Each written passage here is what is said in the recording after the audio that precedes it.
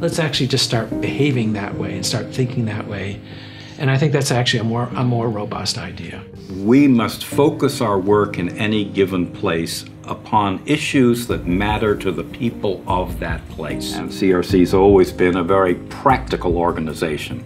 We get out there and do it. Our approach to coastal management is very wide.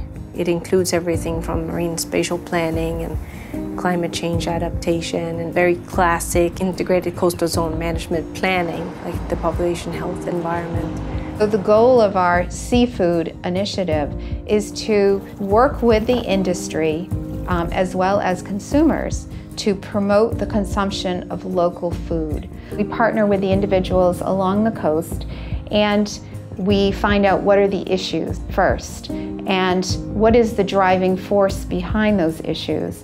And consensus building has to be based on an understanding of the problem, and it's in fact finding out what science is needed, and also doing a lot of listening in terms of what people's problems were and what their experiences were. We were on first name basis with a lot of people in local communities because we had been working there for a long time, and they became our friends and our colleagues. You've got to know the place, and you've got to know how the current issues came to be. We get to work with our partners wherever they are in the world, whether it be Rhode Island or in Ghana. We are working on the issues today, but we're also thinking about what's going to happen tomorrow, bringing in the best available science as well as finding lessons learned from other places. CRC is an organization within a university. Therefore, it's about learning, it's about education, and at least in our part of the world, it's about public service.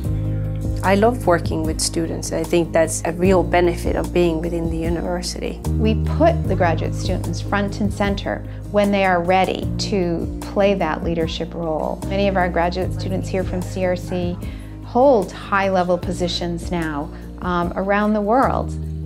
Universities do have a very strong role to play in society, but it's based upon listening to needs, jointly carrying out research projects, and coming up with answers that can help the folks in the country do their best to become a little bit like us, and for us to become a little bit more like them. In some places we've had a huge impact. We're instigators, we're coaches, we're catalysts, we're bringers of hope and energy. We need to build the capacity and the commitment of local people to be able to do the work after we leave. Desire to make change in the world, to empower other people to be part of, to share some of the lessons and successes. I think we've just barely started, and I think we sort of are obligated to do better. We are at the edge of history here.